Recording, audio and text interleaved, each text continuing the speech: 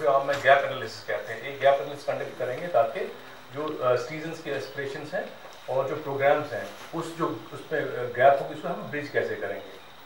तो ये प्रोग्राम जो है इसमें इसका पर्पस टू फोल्ड है। एक तो हम आपके साथ अपने जो प्रोजेक्ट्स हैं जो आज की डेट में अंडर एग्जीक्यूशन है in various stage of implementation, उनको डिस्कस करेंगे, उनको अब दिखाएंगे what actually we are doing.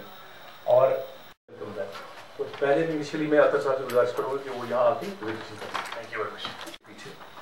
And after that, we'll just sit down again and maybe discuss. You may have some queries, you may have some suggestions, and me and along with my rest remaining team, they keep on noting those. So, first of all, this just to give a background, the Smart Cities mission, it's a Government of India commission that started back in 2015-16. So, what Government of India at that point of time had done, it had floated a challenge. Its mechanism of implementation was done through special purpose vehicles, SPV. That includes tendering and other processes in a better way. Now we have two broad wings in the smart city. They are both headed by two. They are on board with us and they have been working with us. So that was one part of it. Again, another thing that. So what we have tried to do is we have tried to use this last. For example, एक छोटा सा example दे देता हूँ मैं, integrated command and control centre. सो काफ़ी cities में भी 50, 60, 70 cities में देयर फंक्शनल, श्रीनगर में भी फंक्शनल हुआ, but we could make it functional with in the shortest span of time.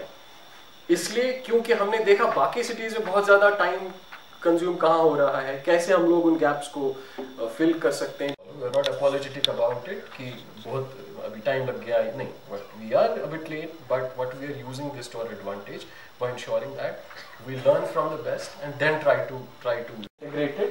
They are organic, वो एक दूसरे से जुड़े हुए हैं, वो उनका एक जब आप impact, excuse you for a second, उसमें जो debris है, muck है, अभी भी उसमें गंद पड़ी है, कूड़ा पड़ा हुआ है। One is that ferry service in the city, so that this again river becomes another means of transportation in the city. तो इन घाट्स को हम लोग डेवलप भी कर रहे हैं और plus we are trying to orient them for water transport. बात नहीं।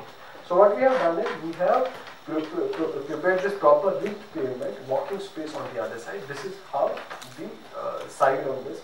इसमें interventions on both sides. This slightly wider footpath और ये जो space है, this has been properly landed. So these are the guards जो जिनका but सभी में this work is on properly. For example, ये है, this is a 4-lane road. Now what is the lane width here? This lane width is exactly as is mandated by Indian Road Congress standards.